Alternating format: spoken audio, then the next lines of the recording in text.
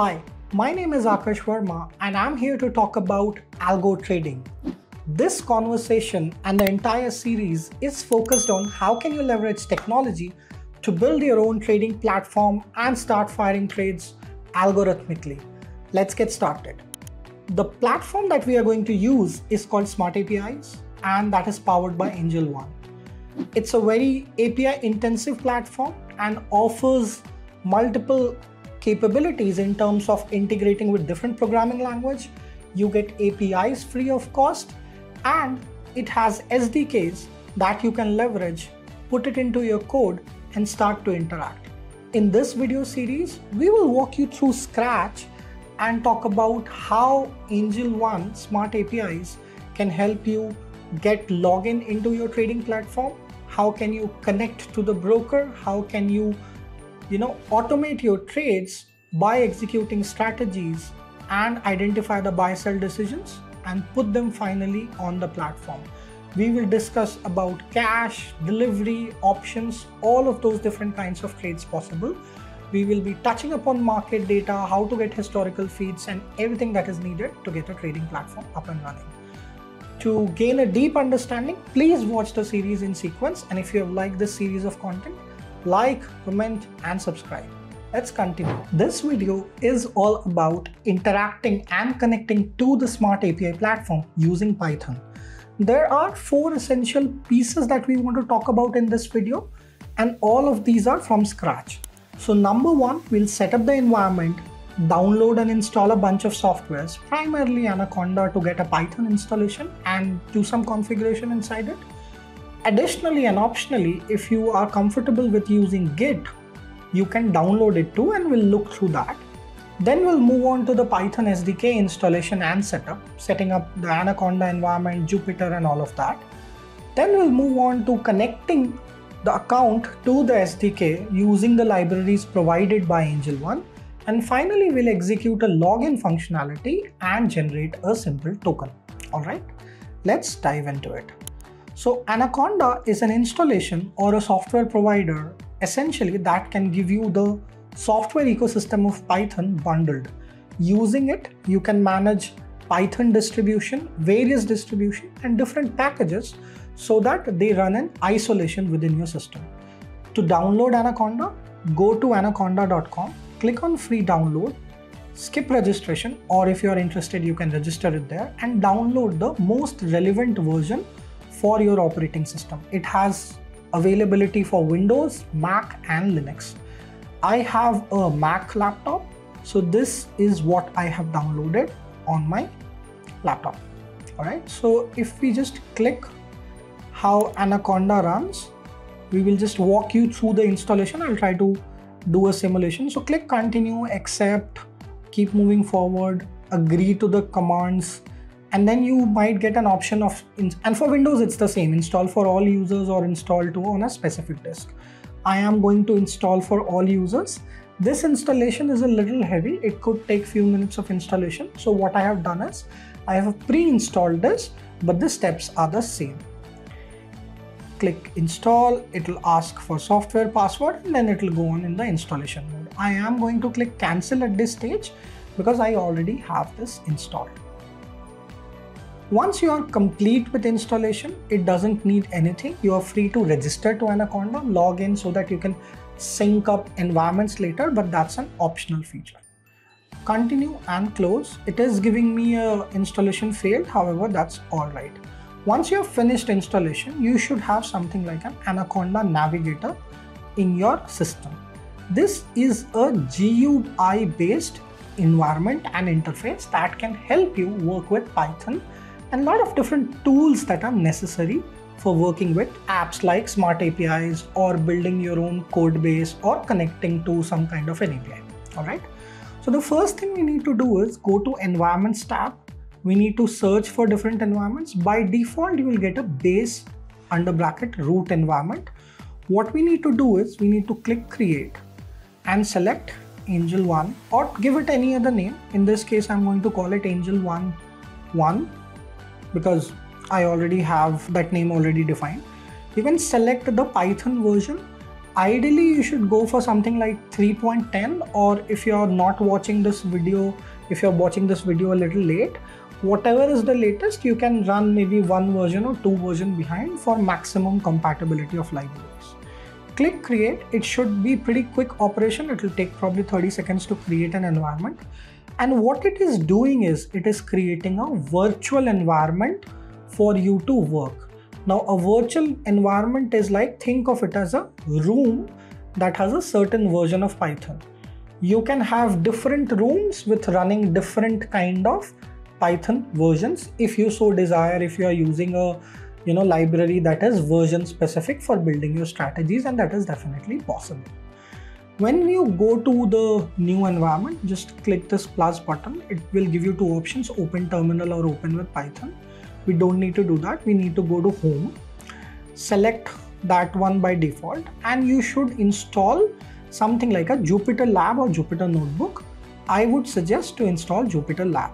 Now, once you do Jupyter Lab installation, what will happen is it will create an interactive computing environment for you, which is a notebook based environment, and we'll see how that looks. Once the installation is done, you're absolutely free to just click launch and work with it. We can click launch button and start to work with it.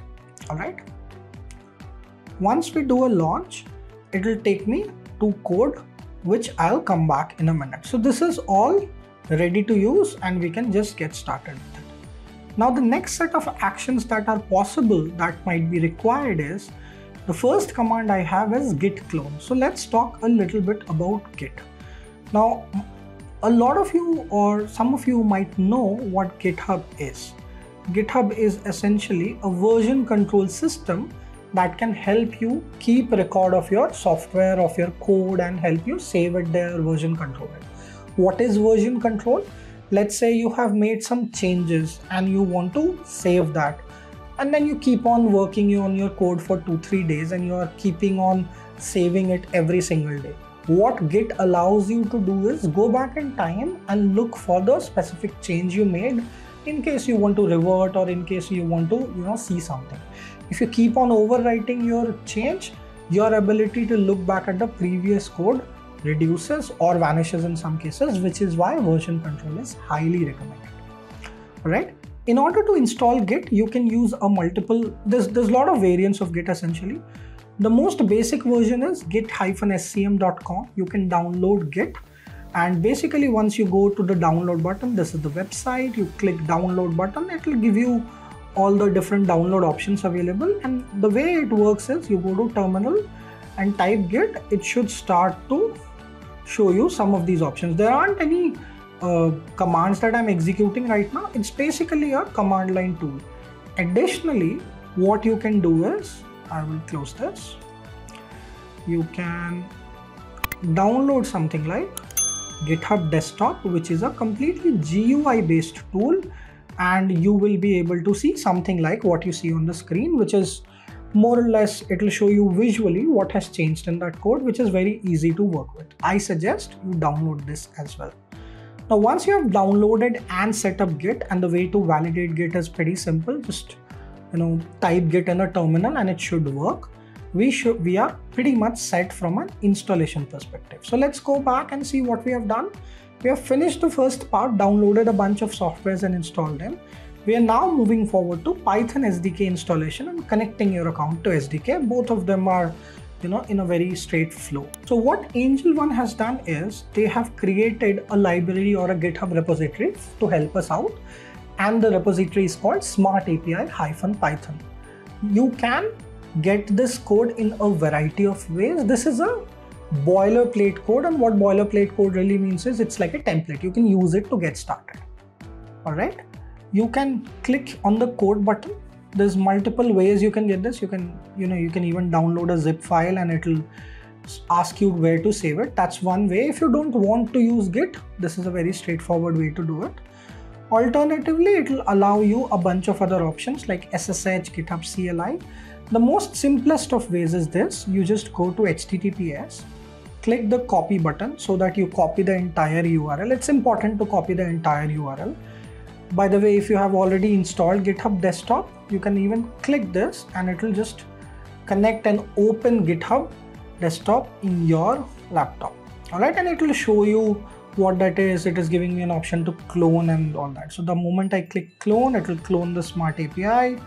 I'll just continue, and I am at SmartAPI code base. So that's also another way. So Git gives you multiple ways, and you can interact with the repository multiple ways using the IDE you are comfortable with, using the coding environment or code editor you are comfortable with. All right, let's move forward. So the Jupyter environment that we had created was this, and basically I am right now sitting in the Angel One new environment which I created, and this is what I have. Additionally, what I'm trying to do is I'm trying to do a git clone here. Now when I'm doing a git clone, I will move over to the code base where I have this. So this is a code base. I had downloaded this file before, but I've renamed it back up. So there's nothing called as SmartAPI-Python. Remember, the name of the repository will be created as a folder.